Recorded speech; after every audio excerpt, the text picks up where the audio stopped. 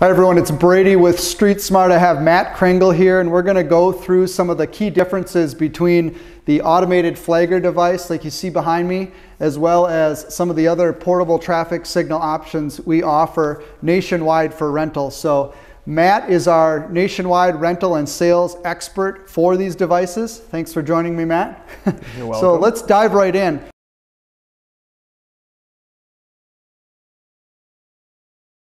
We've obviously seen an explosion over the last year to 2 years on the demand for these automated flaggers. So Matt, a couple questions. Why the explosion in demand nationally for them? And if you could walk us through kind of the ease of use on these automated flaggers. Yeah, I think they go hand in hand, and the explosion is really because of really a lack of labor force, a combination of lack of labor force and safety.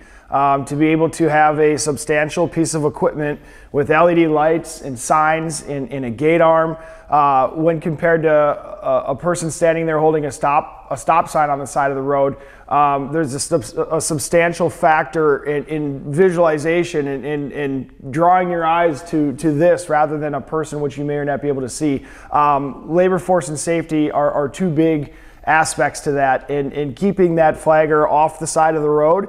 And controlling a device rather than standing in the road trying to stop traffic. Right. They've spoken for themselves. Okay. Obviously there's a variety of different manufacturers that are producing all of the equipment we're going to be talking about today. These are from North American Traffic. Mm-hmm. And you want to just talk about, Matt, what's the typical use case for these? Is it long duration jobs or temporary lane closures? What is the use for these automated flaggers? Yeah, AFADs, and let me just say that the acronym for an AFAD is an Automated Flagging Assistance Device. It's kind of a one-trick pony. The bread and butter is literally getting that flagger off the roadway and getting a piece of equipment on the roadway in their place. However, that person still has to stand there and control the device. They have to see both ends. And really its bread and butter is lane closure scenarios where you used to have two flaggers standing there all day and alternating that traffic. You can now remove one of those flaggers or remove both of those flaggers from that unsafe work zone, and you can replace it with this equipment and have one person flagging there with a wireless remote to control both ends of traffic. Show the tight shot of that remote just to show you the simplicity of the design. Talk about that. How far away can I be from the unit to wirelessly communicate with it? Yeah, and it's going to vary depending on a little bit from manufacturer, but generally speaking, you get about 1,000 feet away from the device with your wireless control. In all manufacturers, what's nice about it is they all function the same. They all have a wireless remote. The gate arm goes up and down. It's very simple. It's very direct. And the simplicity is key here. Mm-hmm. We want simplicity in the user end, the person that's controlling it, and we want simplicity on the driver pulling up to it, understanding what the function is and what they need to do when they approach the work zone. Okay. And really all it is it's an up and down button. It's letting the traffic know you're okay to go.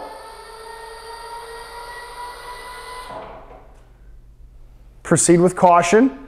And conversely, when you want traffic to stop, you know, the other side has come through and we're stopping traffic. It's just the opposite. It's gate down. Very simple, very effective. Getting the flagger off the roadway and replacing it with something more substantial and safer. So just so I'm clear, these two units are obviously synced with one another.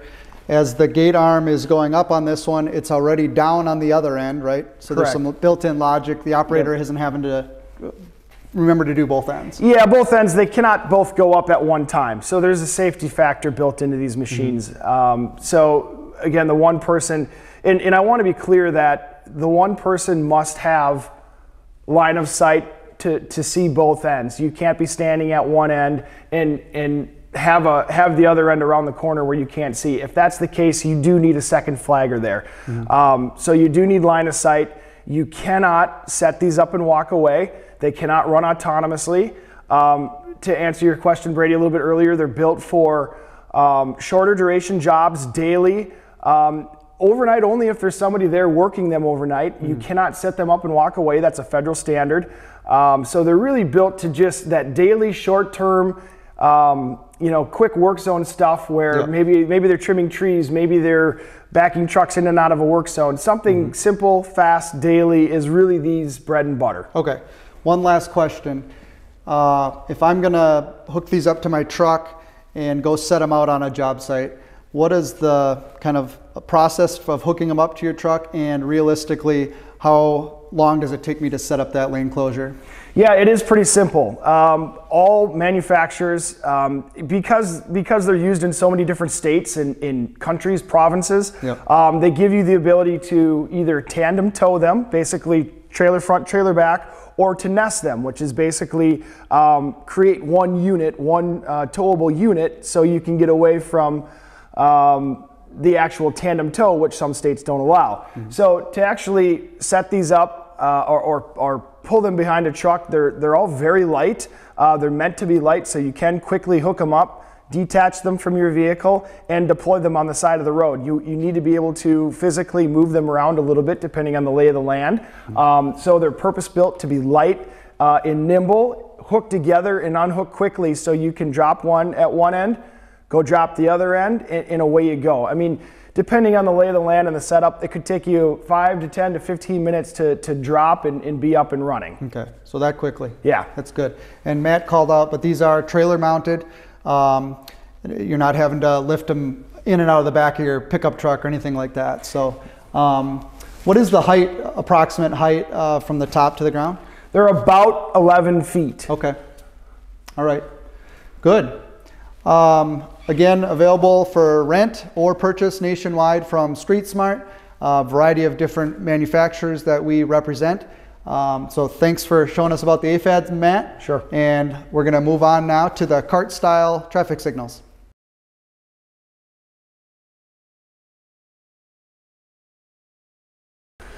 Okay, now that we've learned a lot about automated flaggers and obviously a lot of the requirements around the use for those and some of the use cases, we're going to hit on our cart style portable traffic signals as well as our full-size portable traffic signals. Some of the common uses for those, some of the additional options and upgrades you can attach to these devices to accomplish your traffic safety needs. So again, Matt, if you could just kind of walk us through what we're looking at here and hit on the, I guess, most common applications where these cart style signals are used, please.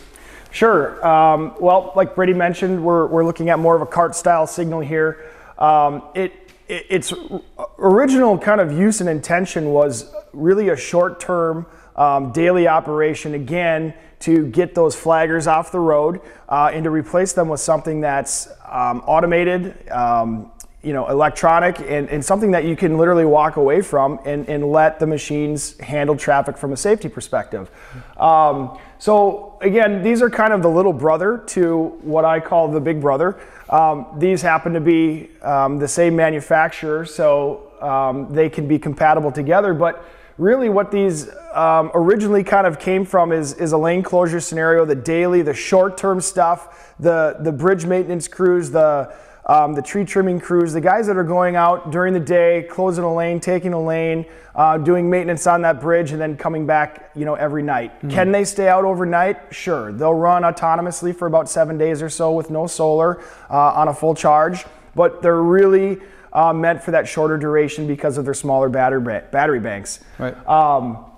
And just real quick, as we see them, you can see their deployed versions. So again, they're substantial when it comes to their visibility as you drive up on them. And then we have one cranked down just for comparison, so you can kind of see how they travel. Right. Okay.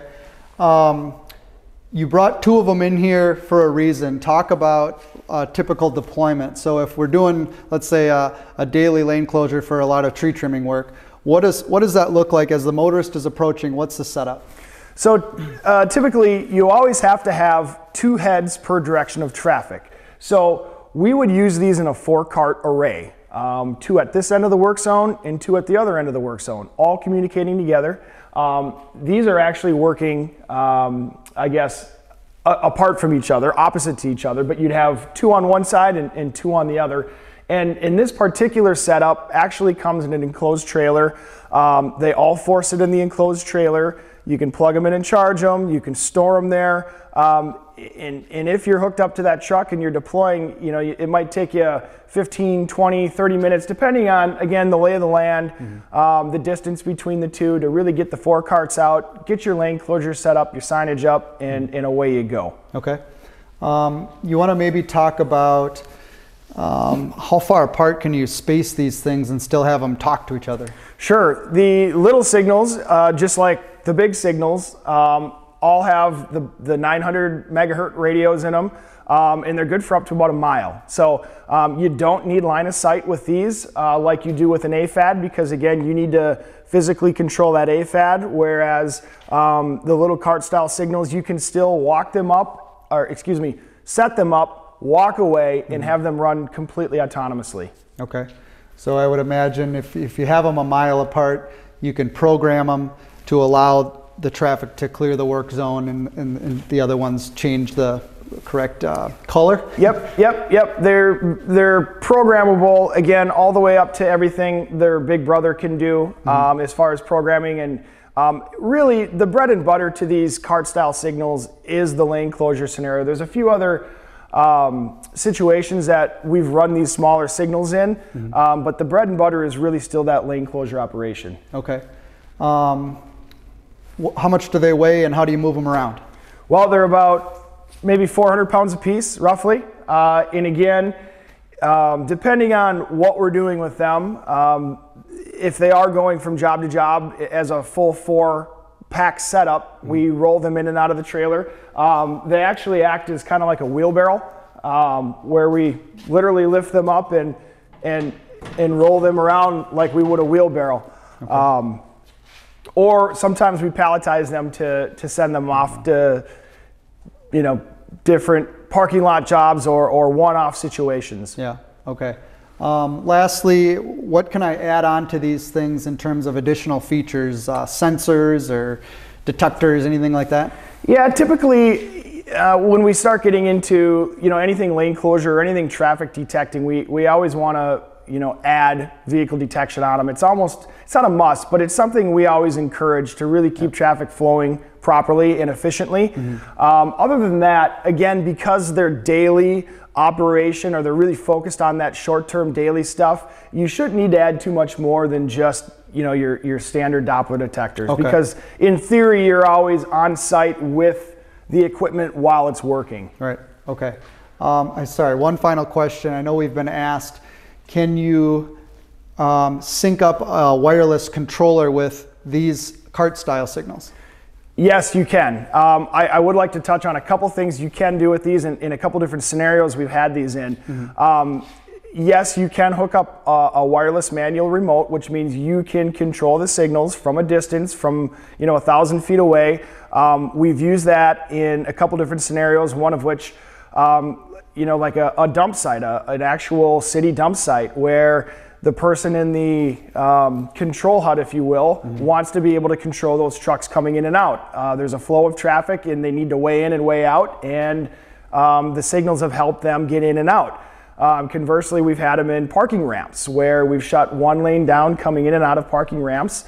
And again, that's usually done automatically, but if you need to have somebody stand there and control traffic in and out, you can do that. So what's nice is the height goes up and down, so you can get them in these lower parking ramps. You don't need to fully deploy them all the way up to their 12-foot height or whatever they may be.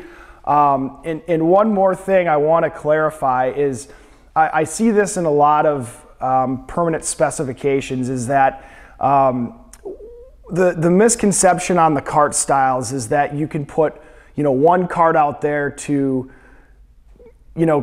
handle a side road, or one cart out there on a 6-month job to act as where that post mount permanent traffic signal used to sit. Well, now they want to put a cart style and act as a post mount.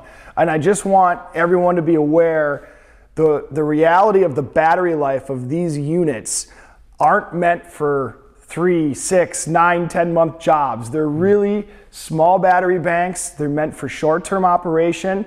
And the way we get away with long-term jobs and parking ramps and in dump sites and stuff like that is because we physically plug them in for the duration of the job. They've got onboard smart chargers where we can plug them in and leave them.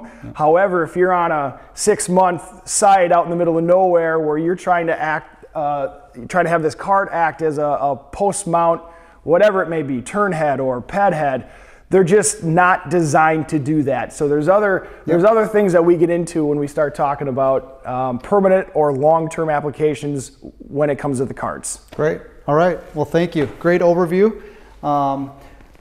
I just thought of something as you said those side roads. DADs, so driveway assistance devices. Do you want to hit on that real quick? I know there's probably some tie-ins with the larger size signal.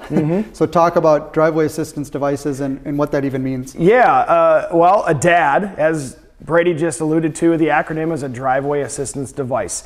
And really, that's exactly what it is, and that's all it is it's meant to handle, basically, if you can picture this head and turn it sideways with an arrow going each direction, and all it's doing is working with the mainline signals to let traffic know, or to let that one driveway or that one house know which way they can safely yield into the direction of that traffic is already moving. So they put it on driveways so it doesn't take up an entire phase. In other words, it's already just working with the directional phase that the big signals are going in, so a car can pull out of its driveway and know which way traffic is going and yield into that direction of traffic safely, rather than wasting a whole phase. Right. And I do want to say that the misconception is that you can put that DAD device in front of a business entrance or a side road. That's really not what they're meant to do, because you may have one vehicle that wants to go left, and you may have 3 vehicles that want to go right,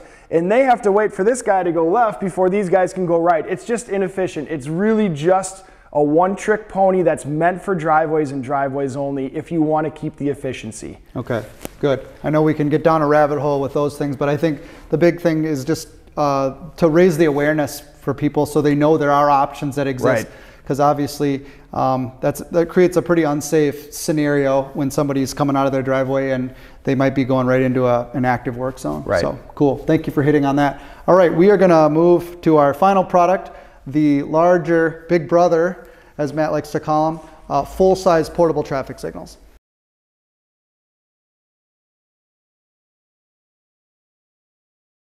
All right, so Matt, we've gone through the automated flaggers, the cart-style portable traffic signals. Let's talk about the larger Big Brother, as you call it, full-size portable traffic signal. If you want to walk us through kind of the typical use cases on who's renting these or buying them, what types of jobs they're on, and kind of the core functionality of this product.